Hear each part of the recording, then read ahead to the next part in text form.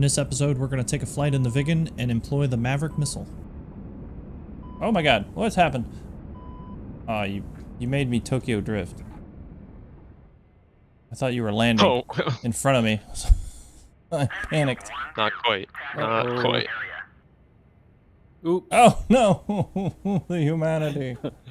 Oh, I'm still alive. That's not right. Oh, and yet another video. We'll start with an exploding craft.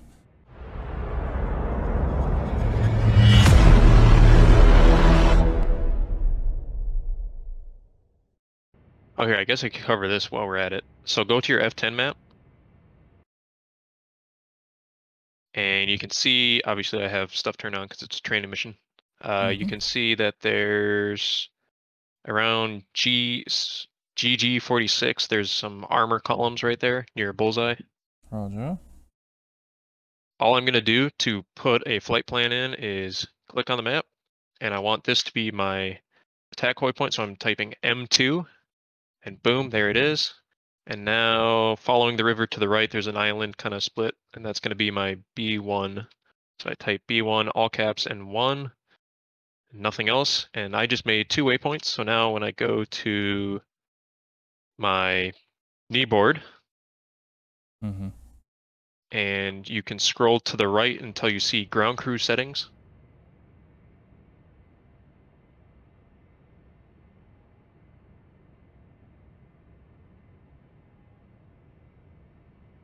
And now you hit left control, left alt, and C, and that'll bring you through different markers or pre-made stuff. So you should see on F10 map by happy. Yeah. And there you go. So now you've got that selected there. So now you insert the cartridge, 9099, and you're ready to go. And I already have the attack waypoint, so we don't need to make that into anything. It's that easy. So what's really nice about that is if you're on a multiplayer server and you don't want to follow their pre-made waypoints, that if they even do put any down, and you're doing long strikes where you need to have accurate navigation, you can just choose anywhere on the map, like, oh, that island, I want the very tip of that island to be my waypoint. So if I have some drift, I can correct it by knowing, you know, it's the very tip of this island. And if I see drift, like it's on the aft end of the island, I can either radar correct it or I can visually correct it. We can go over that at a later date. Boom, we've got a flight plan, we've got Mavericks on. Let me go over what you need here. So for Mavericks, I believe you can fire in nav or ANF. Okay. And then all you need to do is select the RB75 on the weapon selector.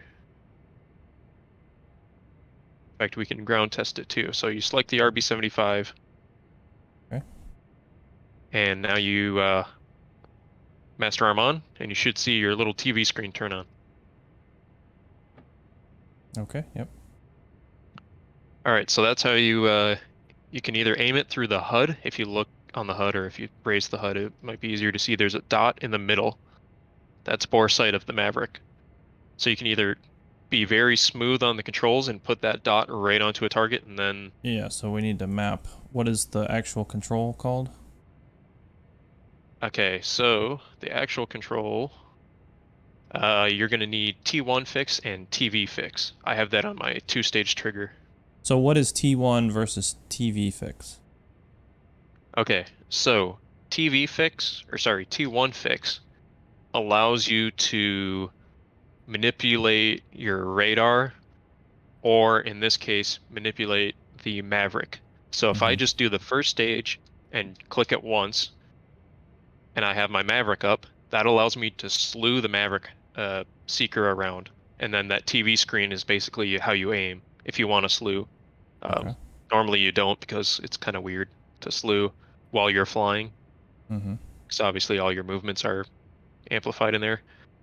But you can do that, or if you're using the radar, you press that once, and that'll allow you to move your waypoint. So you know how there's those circles there on your radar when you're navigating?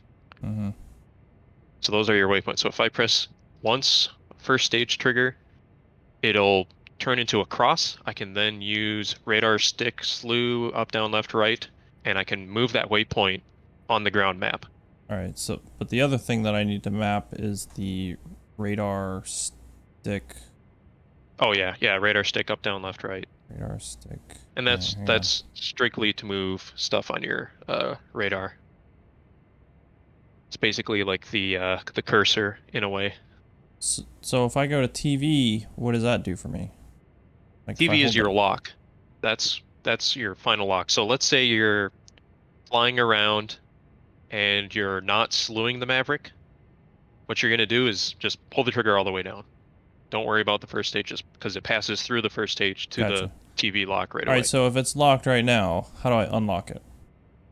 For that, you're gonna need T0 fix. Okay, so I've got a T0.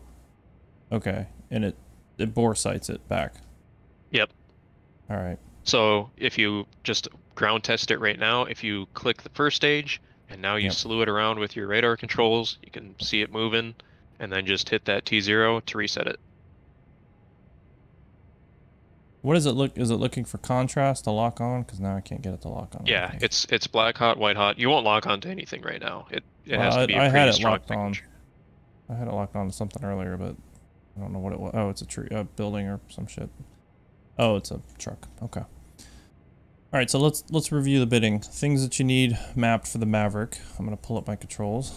We're gonna need our axis for radar stick, horizontal and vertical, and then we need T1, T0, and TV. Yep. All right, so we need T1 fix, which basically allows us to slew it. TV fix, which should lock on, and then T0 fix, which should unlock it / bore sight it to the aircraft. So basically you just look at the dot, put it on what you visually see, press the trigger, and then if you look down and to the right, you'll see that it's locked down on the TV because it widens the crosshairs, and also you'll notice it's staying on target while you're maneuvering. You just gotta kind of somewhat be smooth on the controls. Smooth is my middle name. And then to fire the next one, like let's say you were to fire one right now, to fire the next one, unsafe, and back to, or sorry, safe, and then back to unsafe. Now you're ready for the next one. And then it's the same process to lock. Just press the trigger, fire, unsafe, safe, fire, unsafe, safe. It's you can fire all four off very quickly. Yeah, quick enough. We're in Viggen, so we can go fast and then just hit the thrust reversers.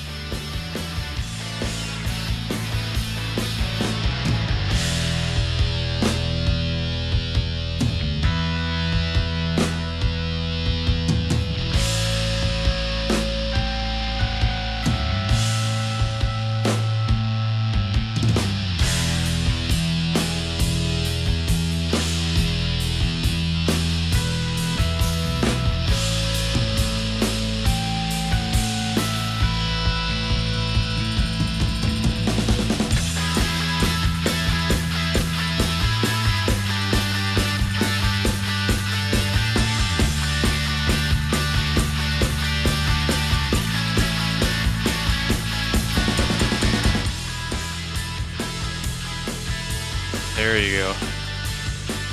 And it'll only fire in if you've locked onto something.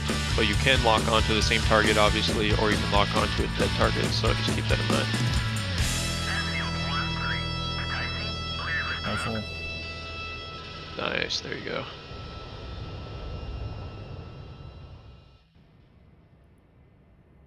Okay, holding brakes powering up. Going to 3 afterburner.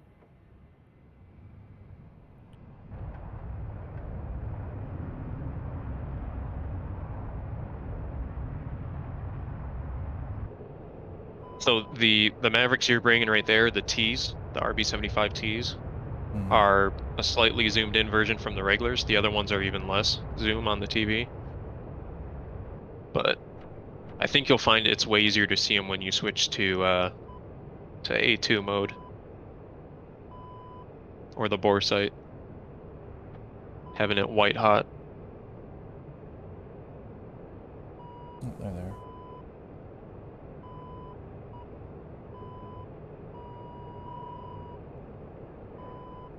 Rifle.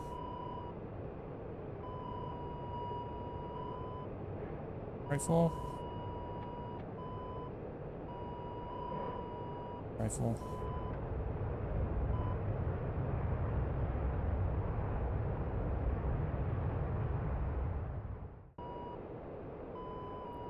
I'm number 2 behind you here for landing. Roger. Man, y'all are hauling ass. I'm trying to catch up to you, but... Stage 3. Here we go. Transonic. You've gone trans? He's gone plaid. Yeah, so if you look in the top right corner of your cockpit area, there's 2 red kind of little lights. The left one, fall to last, means you fired every munition in a set.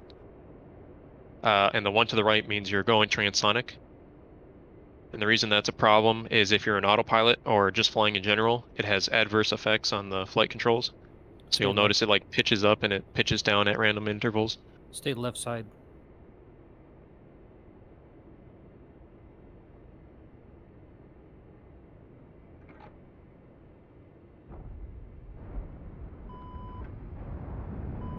Full thrust.